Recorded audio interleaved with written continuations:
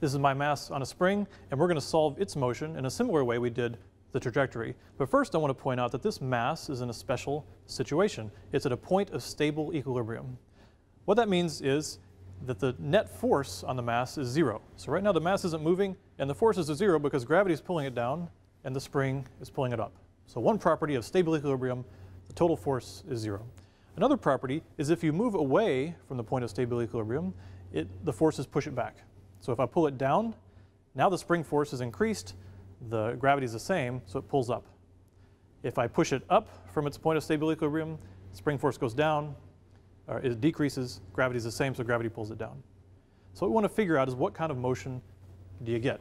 Now, I'm going to kind of give the answer away because we're working on simple harmonic motion. So let's see what that means.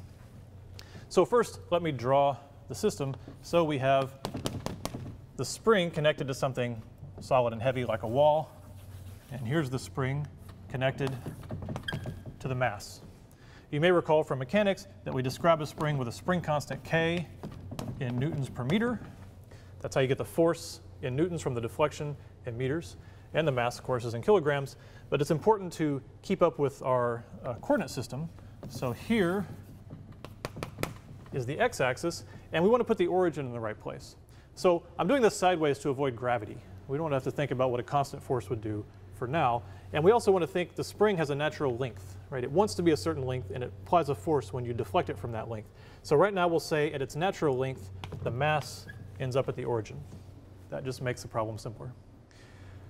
Okay, so we have our physical situation. Let's apply Newton's second law. So the sum of the forces in the x is the mass times the acceleration in the x. So the force you feel is the force from the spring, and you may recall from mechanics that that is defined by Hooke's law. Springs give a force minus kx, where k is their spring constant and x is their deflection from their natural length. And the minus is there because you can kind of see if I move this mass to positive x, the force is negative, is back. If I move the mass to negative x, the force is forward, positive. That's why the negative sign is what tells you that a spring always pushes back.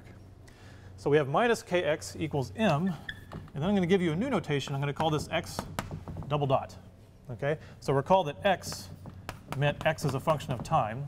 That's what it always means in kinematics. And we're going to say something called x dot basically is just another way to write dx dt. Just to have to avoid writing dx dt and d2x dt2 over and over again, we use this convenient dots, d2x dt2. See how hard it was to write at the bottom of the board. So that's all that means, same as last time. So now we have our equation of motion, minus kx equals mx double dot. So if you're new to differential equations, here's your second one. So let's solve it. We could attempt to solve it by integration. So the right side would become what? mx dot. And the left side would become what? Minus 1/2 kx squared, right? No, not right. No, no, no, no, no, no. I should not have written that on the internet. That should never happen, okay? So one important thing in these problems is to keep up with your functions and your independent variables and your dependent variables. So remember, x is a function of time. To integrate an equation of motion like this, we integrate with respect to time. So we did the right side right.